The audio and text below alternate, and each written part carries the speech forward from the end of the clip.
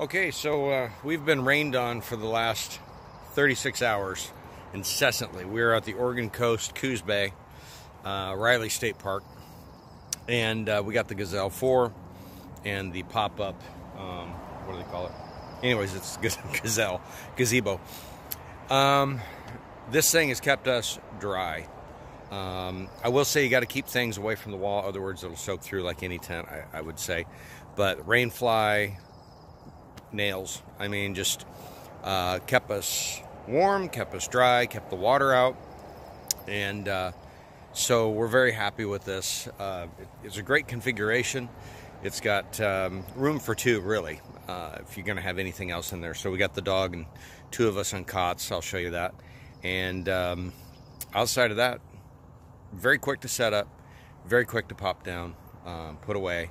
So I was thinking about a rooftop tent, and I decided not to with my Outback. I put a roof rack up there instead so I could haul more things and have more portability, because if I go out on the dunes with a rooftop tent, I'd have to put it down, set it up every time I go out. So that's why I'm really happy with this unit, and it works really good. All right, so here's the Gazelle Gazebo, and I've got a smoker in there. That's a pellet smoker, so we could do our ribs and all of our, long cooks while we go out.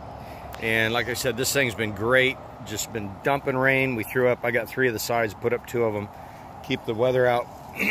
And then for the, this is a little messy because of the rain and the dog, but we got 2 cots in here. And I'm using these Plano hard sportsman's trunks. Love them because it keeps all of the weather out. You can see I got them here and here, and I can throw them on top on the roof rack. Arctic cooler. And this is just one of those special Ozark units. It's okay, it does all right. Pursuit pellet grill. Of course, it's smoking right now, my pork butt. But yeah, all in all, very happy with the Gazelle, especially at the price point and what it does. So I will say, when you do open the door and it's raining, because the walls come out, because the design of, the quickness of putting it together, popping it out, sometimes rain will drip down inside the door. Not a big deal, just FYI.